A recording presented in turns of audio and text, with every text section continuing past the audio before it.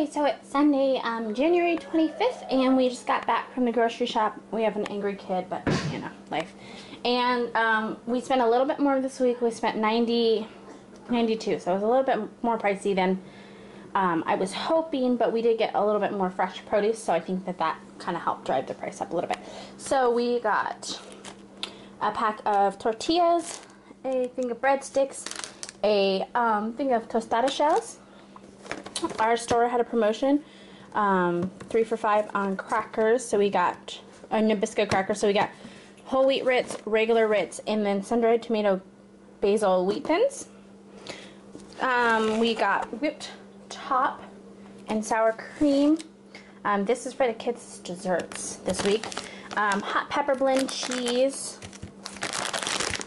Mexican style cheese, and then Italian cheese, some wonton wrappers, some cream cheese, a bag of almonds, some crab meat, imitation crab meat, some pepperoni, 6 apples. They were on promotion at our store. We got some smoked sausage links. We got some regular sausage.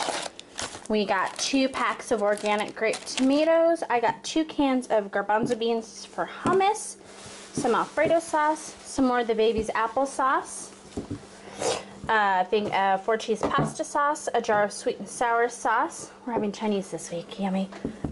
3 cans of vegetarian refried beans, 2 cans of just regular green beans, a thing of egg drop soup mix, frozen pizza, a red garnet sweet potato or yam, whatever you want to call it, a thing of baby carrots. We got 2 cucumbers, a bunch of green onions. We got 2 red peppers.